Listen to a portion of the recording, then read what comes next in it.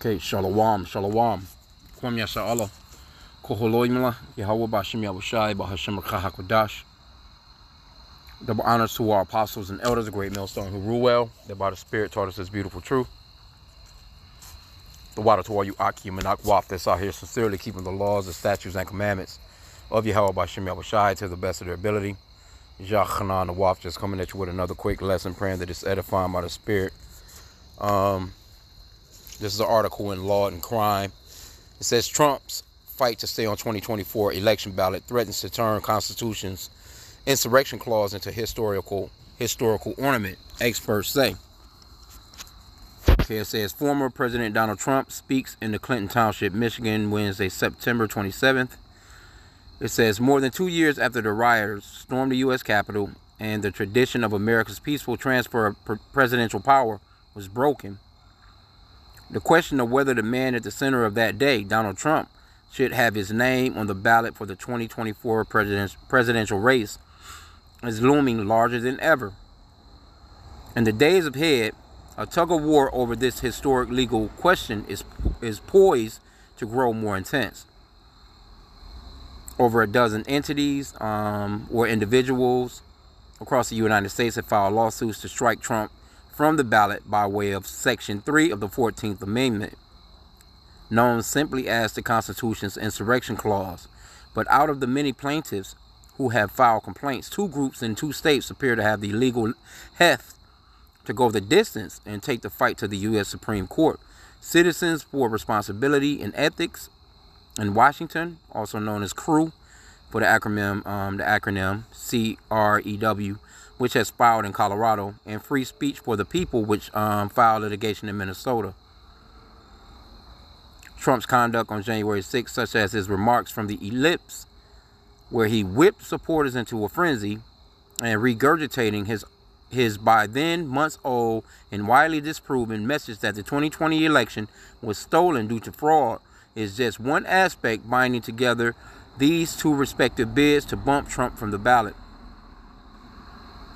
The group points to Trump's alleged intimidation of state legislators, elections officials, and workers, as well as pressure campaign on the then Vice President Mike Pence to overturn the results during the congressional session to certify President Joe Biden's electoral victory, despite having no legal authority to do so. The filings also note Trump's refusal to call off the rioters for a span of nearly 3 hours, as well as his solicitation on social media for supporters to attend a wild rally protesting the so-called rigged election.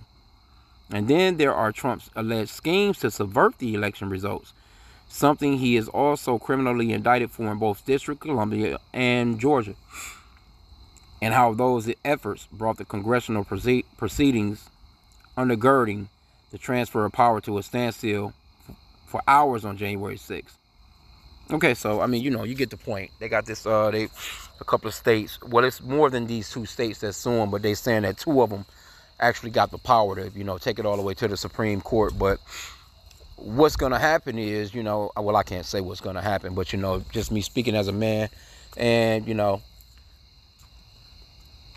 we're praying that this will go ahead and cause that, this civil war or this insurrection to go even further.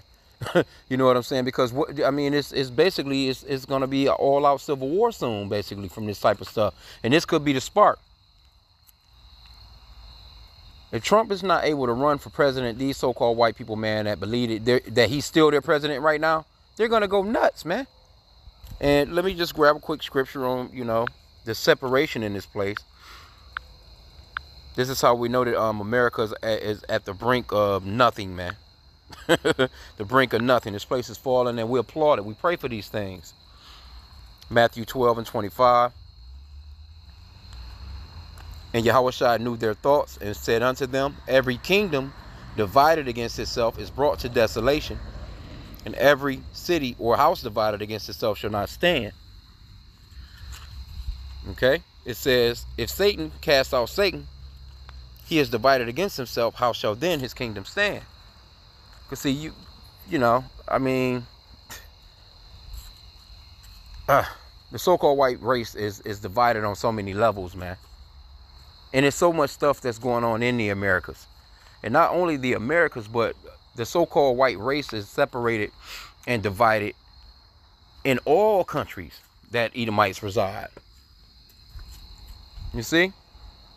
And they can't stand. That word desolation goes into destruction.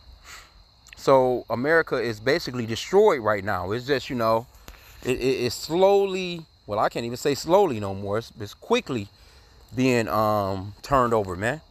And that's all by the spirit and power of Yahweh H.I.M, because it's time for their rule to be over with. You can't take this no further, man. The Lord set boundaries for these people. And that boundary is just so happen to be coming up, man, real soon. So you so-called blacks, Hispanics, and Native Americans, we do these lessons to let you know that you are the Hebrew Israelites. And the Lord is actually turning over this place on your behalf, because he's coming to get the children of Israel out of their enemies' hands. And Esau, Edom, the so-called white man, they're enemies of ours.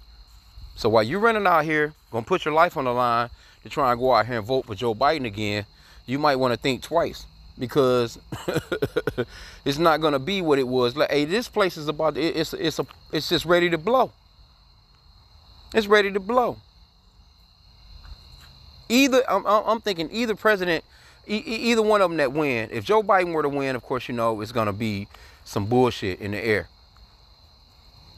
If Trump were to win, I'm thinking that these Democrats on the other side, they ready to go crazy too. But I can't. I'm thinking these Trump supporters, man, they deep, man, and they have a more serious, headstrong competition mind, I would say, for lack of better terms, when it comes to their country. See, those are those ones that can actually see their country being stolen. Those are the ones that actually have somewhat of some self-control. See, they don't believe in your alphabet shit. They don't believe in, all the fun and games. They don't believe in the going out wasting money. See, these are the types that'll wear the same shoes, the same pair of damn Levi's, the same pair, that same Hawaiian shirt. He got like 3-4 t-shirts, two pairs of jeans, some boat shoes. But they live in a gated community. They got a suit, you know what I'm saying, that they'll, keep clean. Maybe 2 suits, 3 suits, different colors. A couple of ties, you know what I'm saying, them white shirts. And that's them. They're not going out splurging, When they're going on vacation, they're going on vacation to relax for real. They're not going and gotta have all the things that generally, the show-off things. Especially the shit that you so-called blacks, Hispanics, and Native Americans do. They're not into all that designer shit. But guess what? They got a bank account with millions in it. 401k, got stocks. You wouldn't even know that they even have anything. But those are the people that's really, they love their country. They love what was stolen. And they're willing to basically give up their lives for it to continue. Because they see it actually flying away from them, man. The scriptures talks about wealth flying away. But see, they don't get that. They don't understand that. They don't understand that, living by, your daily bread. Just getting you're praying to Yahweh Bashim for daily bread. They don't understand that. That's not them. They love what they stole. And they've been running throughout the earth, stealing shit since they've come into power, man. Since the Renaissance. And now that it's ending, who wants power to be taken away from them? I mean, that's just a thing, man. Don't nobody want power to be taken away from them. You don't want to lose, no one wants to lose their girl, so to speak. You got to look at it like that. They're looking at it like, they're losing their pretty young wife, man, with the big tits, man. So Esau be looking at, the blonde with the big tits. If he doesn't want her leaving and going off with someone else. But that's the illustration that's pretty much happening to America. This place is through. It's through. And there's no coming back, man. They're trying to make it. Well, you got one of them talking about making America great again. You got the other one talking about build back better. You got Bidenomics. And I don't know what the hell, man. Anybody run out here and vote for that guy. Oh, my. I mean, if I was in the vote, I most definitely wouldn't be doing no Biden, nothing. I wouldn't vote for Trump neither, but out of the two, I would have to run with Trump. but if that's the hope of America, this place is through, man.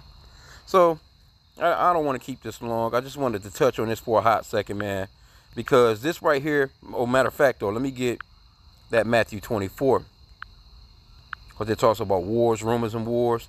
Let me start at verse 3. Matthew 24:3. And as he sat upon the Mount of Olives, the disciples came unto him privately, saying, Tell us, when shall these things be? And what shall be the sign of thy coming and the end of the world? And Yahushua answered and said unto them, Take heed that no man deceive you, for many shall come in my name, saying, I am Christ, or we call him the Mashiach, the anointed one, and shall deceive many. I just seen a brother do an article on that. I think the guy was in the Philippines, some Filipino guy, something like that. Supposedly had all these sex child slaves, you know, all in the name of sweet white baby Jesus. So it's people like that all over the world.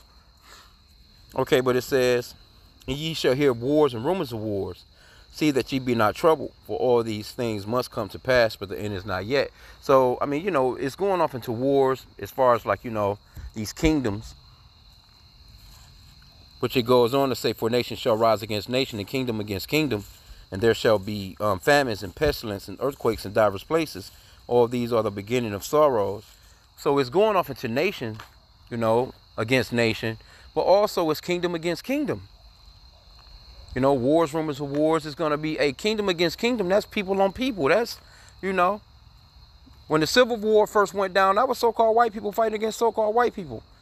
And, you know, just so happened Jake ended up getting involved, you know, with the North, so to speak, you know, because they were basically, you know, trying to get out of that slavery hookup, you know what I'm saying, which we're still slaves to this very day. That was kind of a, you know, just them being fooled by Esau, Edom, the so-called white man, you know.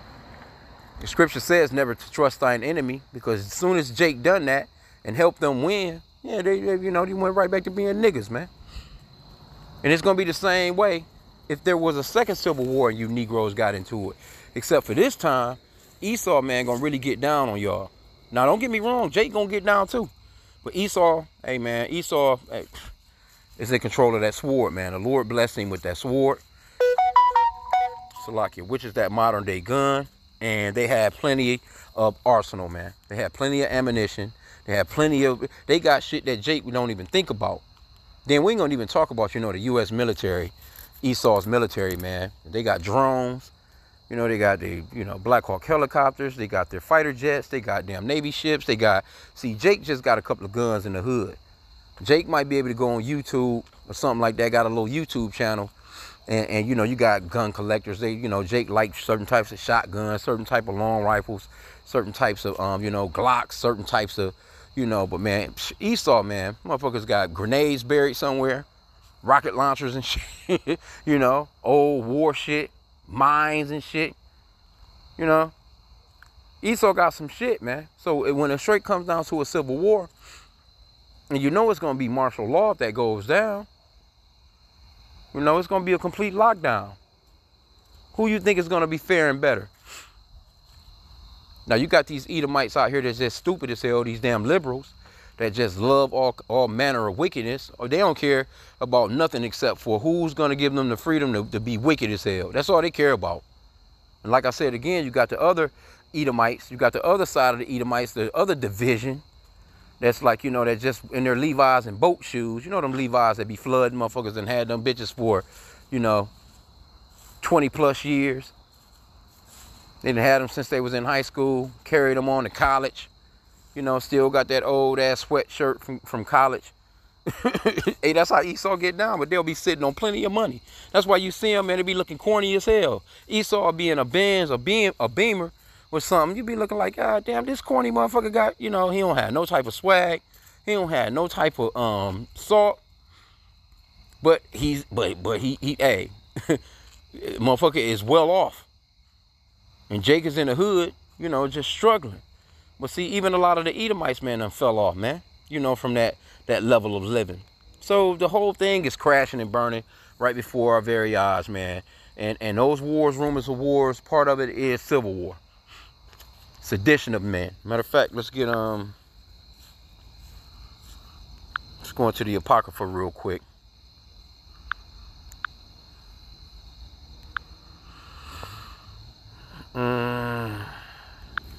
Second Esdras, chapter 15.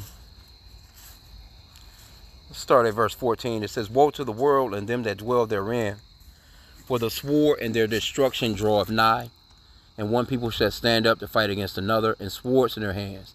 And that's coming, man. It says, "For there shall be sedition among men, and invading one another. They shall not regard their kings nor princes, and the course of their action shall stand in their power. A man shall desire to go into a city and shall not be able. For because of their pride, the city shall be troubled, the houses shall be destroyed, and men shall be afraid." Look, man, all these things are coming down the pipe right now. This is why it's so important to repent. You so-called blacks, Hispanics, and Native Americans, man, come under the banner of Yahweh H.I.M. Yahushai. See, the Lord is doing this. The Lord is stirring up the hearts of these people. It's the Lord.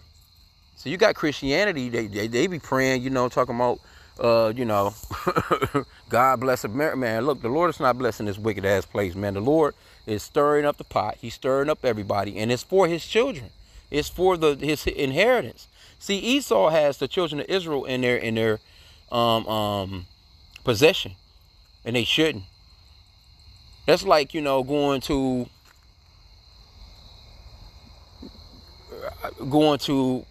let's use the illustration of you know, Debo in Friday. Hey, Debo, you know what I'm saying? Even though he got fucked up at the end of the movie, I'm saying from an aspect of, you know, when you looking at Debo from the beginning of the movie, hey, nobody was fucking with Debo.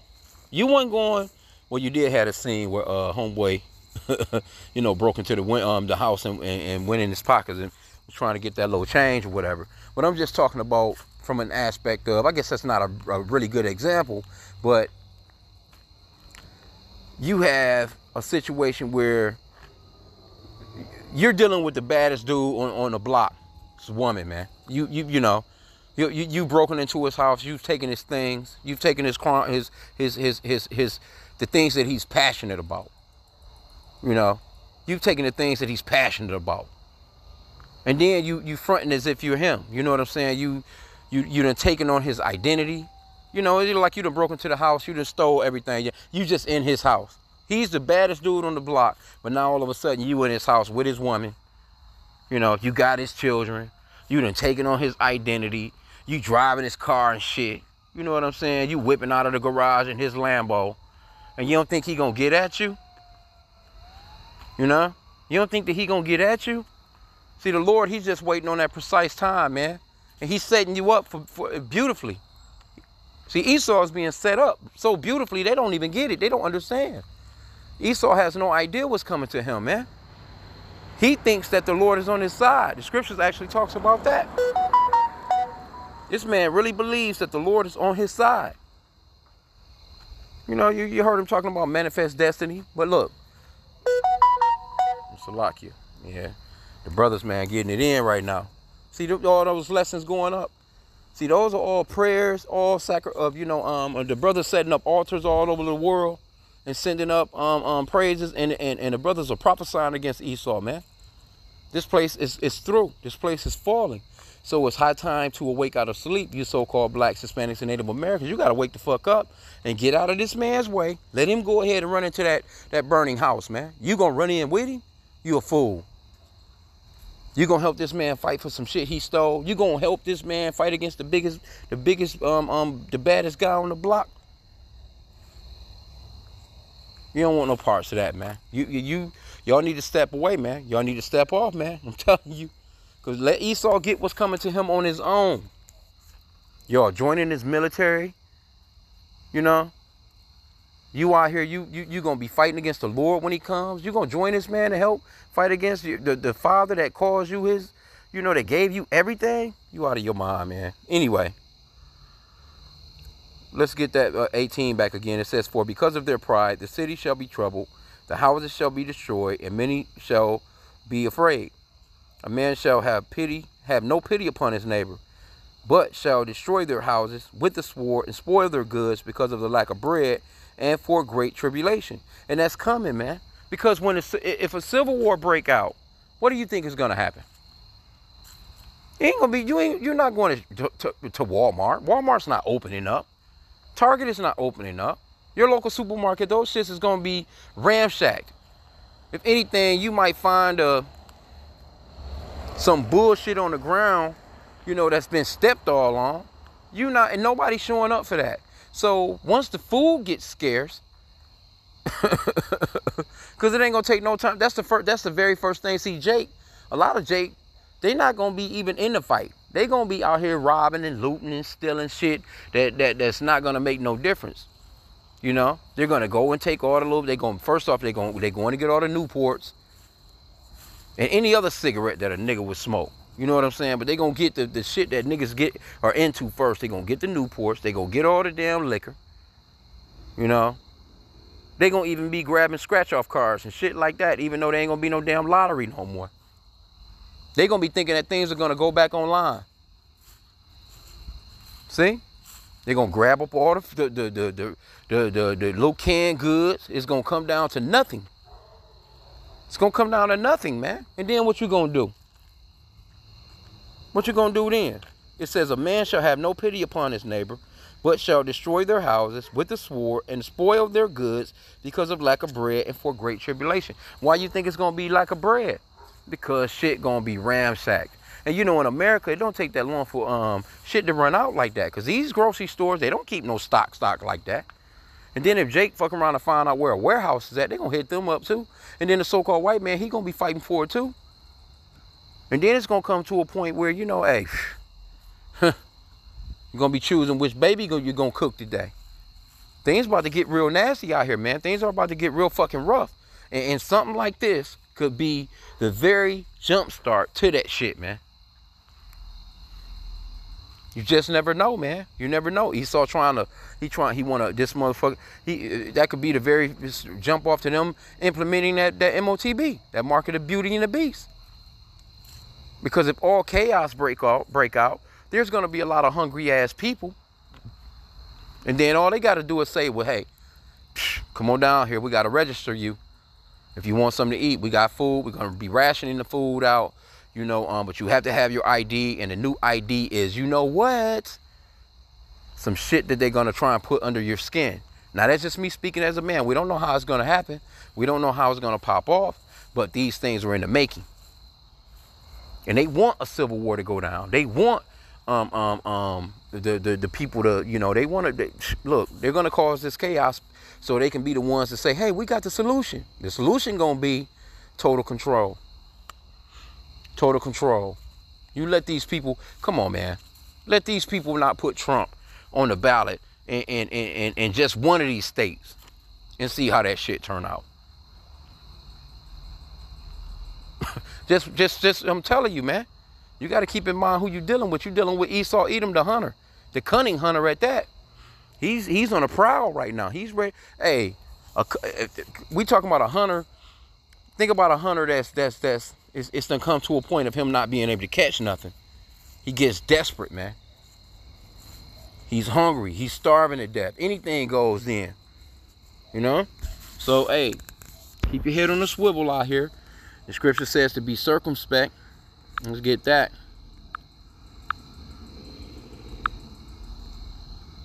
Ephesians 5:15. See then that ye walk circumspectly, not as fools, but as wise, redeeming the time because the days are evil. See? Don't be no goddamn fool out here. You better be circumspect. You need to be watching. That's the reason why we do these lessons. That's the reason why we do these videos. You know? We do these videos so our people can see what's going on. You know? You got to see what's going on, man. You got to pay attention yourself.